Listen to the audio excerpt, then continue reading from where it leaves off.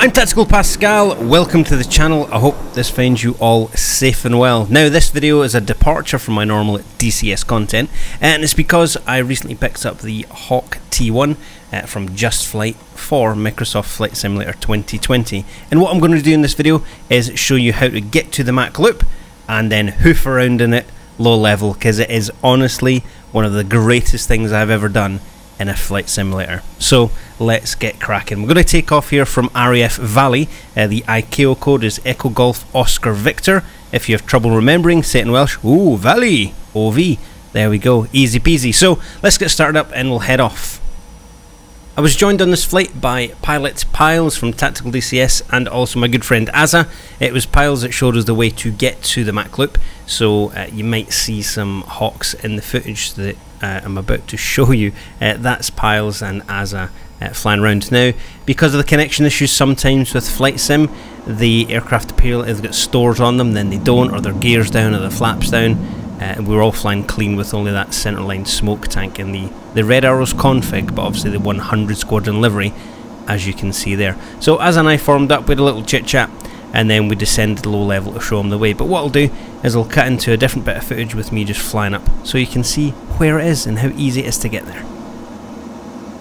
All you need to do is get airborne from Valley, fly southeast, in fact probably about 150-ish, towards Barmouth and the mouth of the Dovey River.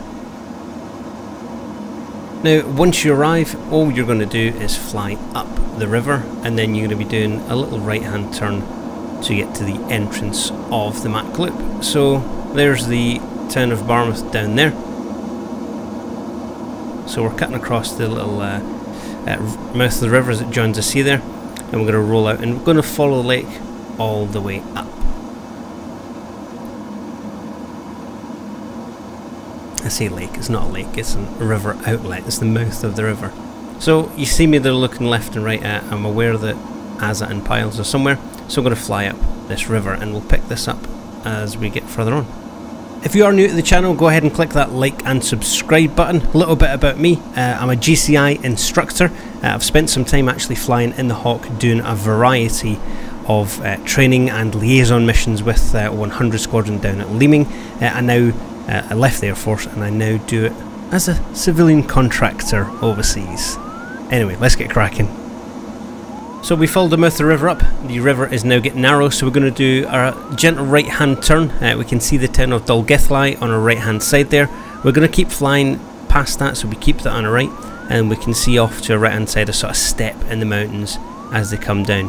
And all we're going to do is a right hand turn into the valley following the A487. So we're looking, make sure everything's clear. Yep, nothing coming. And then we look right, there's the entrance there.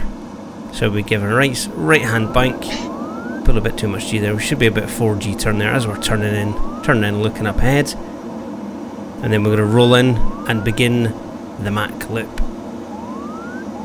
So flying over here, past Cross Foxes, rolling out, and then we're looking for the entrance. Turn off that alarm because I'm terrible with the Hawk because I've only had it a little while.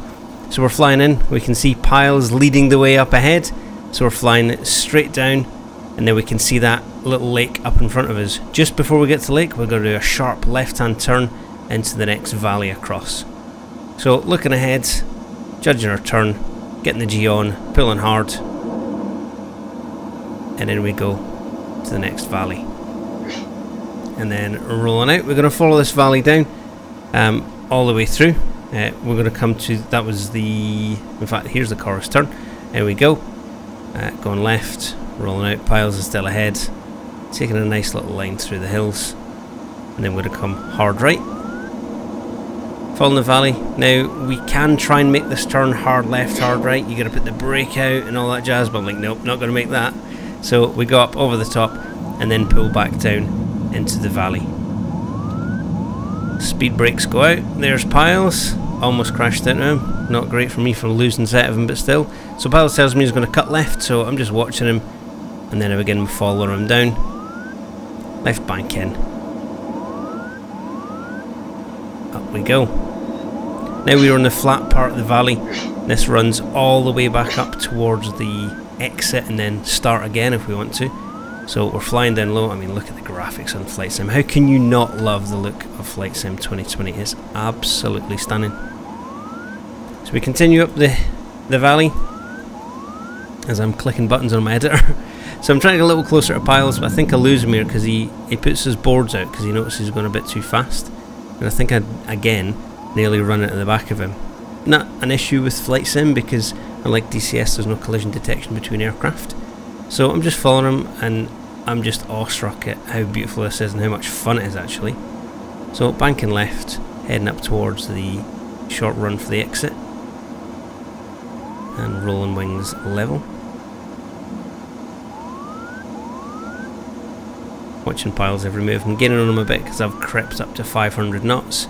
I've not noticed yet because I'm still looking at the trees, so I begin to pull up high, put the boards out, get that speed down, stay high, let Pyles know that I'm above him. There he goes in front of me, so I just follow him down now. We can see the hill on the right there. It's got a tree stripped on the right, and then the hill to the left is black. Now I've been calling it Black Hill in the sim. It's not called that, I don't know what it's called in real life, but we begin a left hand turn back up towards the next valley, which is bringing us out towards the end of our loop. Having a look, because again the sim looks fantastic.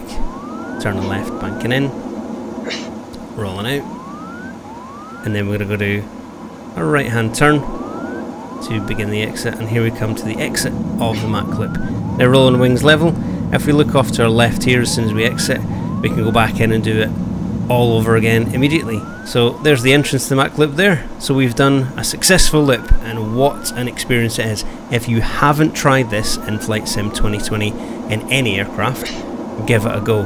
But certainly flying this in the Hawk, the Just Flight Hawk, is wonderful. One absolutely fantastic module, and of course it helps that it looks absolutely stunning. So with that being said, thank you very much for watching. This was the Mach Loop. I'm Tactical Pascal. Don't forget to hit like and subscribe if you haven't already, and I'll catch you all in the next video. Until next time, Tactical Pascal, out.